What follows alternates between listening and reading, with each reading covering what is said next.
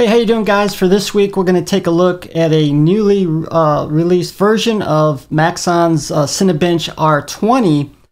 Of course, CineBench is a very popular benchmark for tech reviewers, power users, and system builders for the Windows and Mac platform. And the older version, the R15, has been quite long in the tooth. In fact, I think it's been out for over a decade. Haven't really checked on that exactly, but it's been a long time.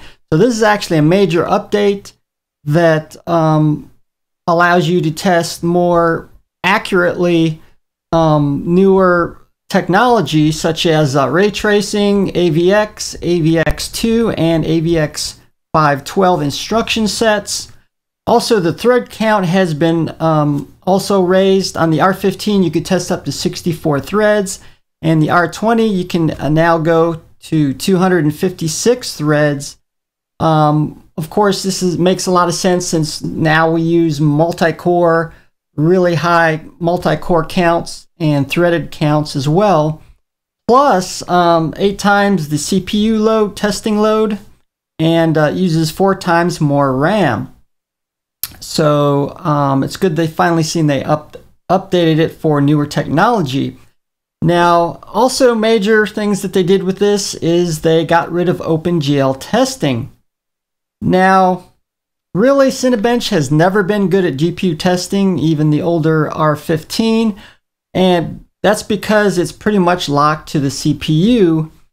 Now, what I mean by that is that even if you update it with the latest and greatest GPU and retest it, you're going to find that you're going to get about the same or maybe a little bit higher score than the previous test, which means that's kind of why it's locked to the CPU. So I can see why they kind of removed the OpenGL, and of course OpenGL is going to be probably depreciated, or it's not going to be supported anymore, because I know Apple dropped support officially in their Mac OS. So eventually they're going to lose use of OpenGL in many applications, so it makes sense to maybe remove it. Of course, nowadays, more applications, more and more is using the GPU for things like gaming, motion graphics, video editing, and visual effects. So I think to really be up to par, I'd like to see them add graphic testing. Even for their own Maxon, I believe it's Cinema 4D. I think that's the application. I don't use it myself. I use some other ones.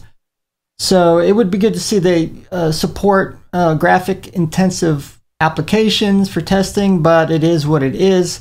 Also, that's changed is you cannot download the standalone CineBench application anymore. You have to go through the Windows or Mac App Store and download it from there.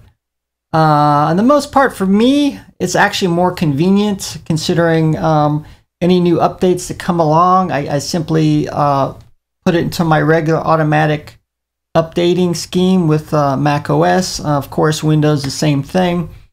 So give me your thoughts on this new CineBench R20. And until then, as always, thank you for watching and see you guys later.